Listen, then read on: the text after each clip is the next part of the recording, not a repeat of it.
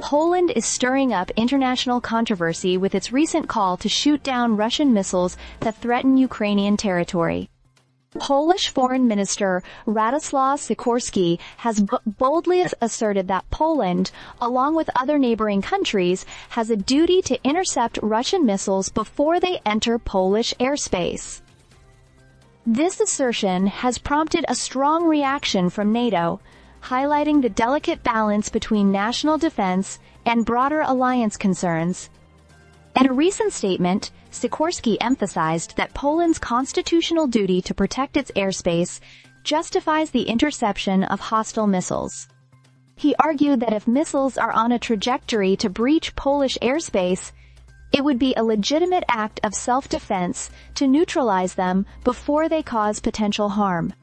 Sikorski's position comes amidst ongoing Russian aggression, which has seen missiles and drones occasionally entering Polish airspace during attacks on Ukraine. NATO's response, however, has been cautious. A spokesperson for the alliance reminded that, while member states have the right to defend their airspace, such actions could inadvertently escalate the conflict. NATO underscored that the alliance's role is to prevent further escalation and maintain a balance that avoids direct involvement in the conflict. The spokesperson highlighted the necessity for close consultations among allies to navigate this complex situation. Poland's stance reflects growing domestic pressure. A recent survey indicates that a significant portion of the Polish public supports the idea of shooting down unidentified objects that could pose a threat, regardless of their precise nature.